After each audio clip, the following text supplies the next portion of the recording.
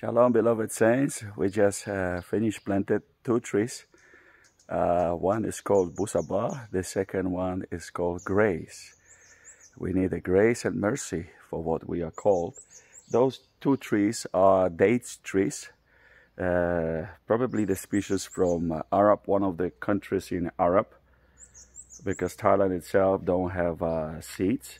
Yet they brought the trees and start doing the seedling from the Middle East, and now we could plant in Thailand date trees. Thailand is a land of freedom and a land of freedom.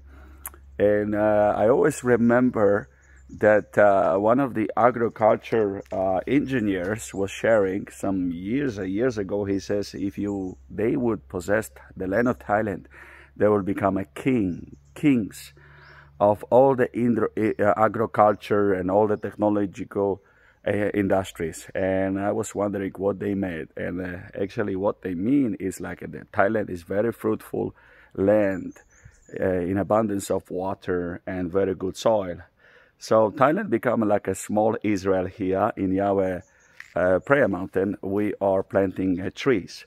So if you would like to have your trees planted, let us know the way that you can contribute, and then we can plant your tree in Yahweh land, prayer mountain, where the prayer is going up and the incense is going up, worship is going up. So you will be remembered through the generations planting that tree, just like the idea of planting the trees in the land of Israel.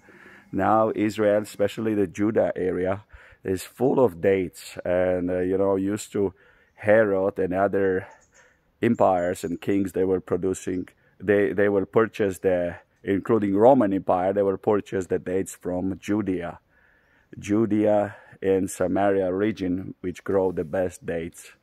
Very huge, very big one, jumbo size, very delicious and nutritious one. And this is one of the superfood that can be preserved for many years, and at the same time is very nutritious.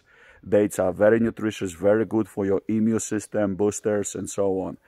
And that is why you can see why the nation of Israel and Ishmaelites, they are multiplying so much. Basically one of those, of course, is a promise of God, but at the same time they have nutritious dates that give them a booster from the immune system. Thank you. Shalom.